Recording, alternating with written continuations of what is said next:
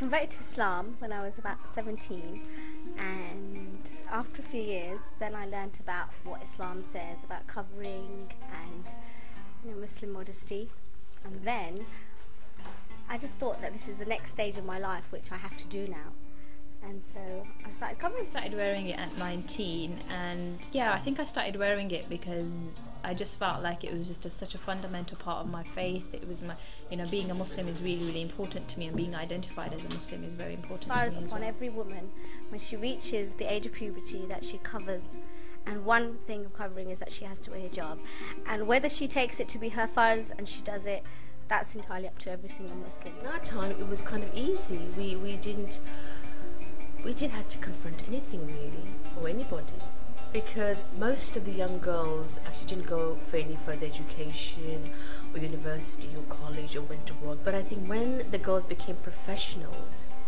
or wanted further education and they went out in the world, it did become an issue. I used to hide and be Muslim just so my parents would not find out. They were just totally outraged that, oh my god, she's wearing hijab, how could this be possible?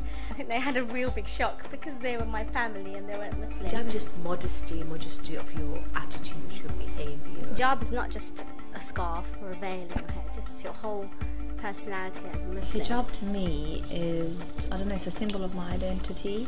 It identifies me as a Muslim woman.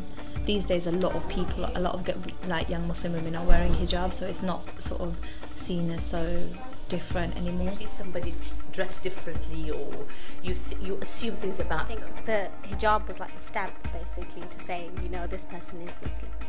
I don't know, you belong to this Muslim society. You're also, you're covering your beauty. What are we trying to portray? So it has kind of become a fashion thing now. Everybody's wearing it, and I went to college, and as loads of girls who wanted from college. I feel like I'm fully accepted by society. I feel like I can make a positive contribution to the society that I live in. I don't feel like hijab hinders me in any way at all, in terms of contributing or anything.